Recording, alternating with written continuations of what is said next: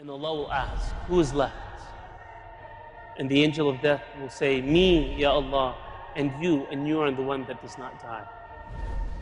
And in a narration, Allah will tell the angel of death, go and take your own soul. And the angel of death will go to a land between the heavens and the earth.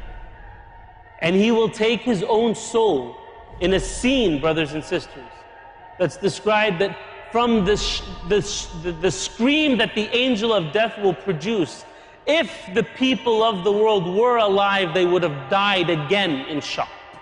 And that the angel of death would say, if I knew death was so painful, I would have been more merciful on the souls of the believers. And then Allah will ask, who is left? But no one will answer. Who is left? But no one will answer. There's nothing but Allah. This is how it started. This is how it will end.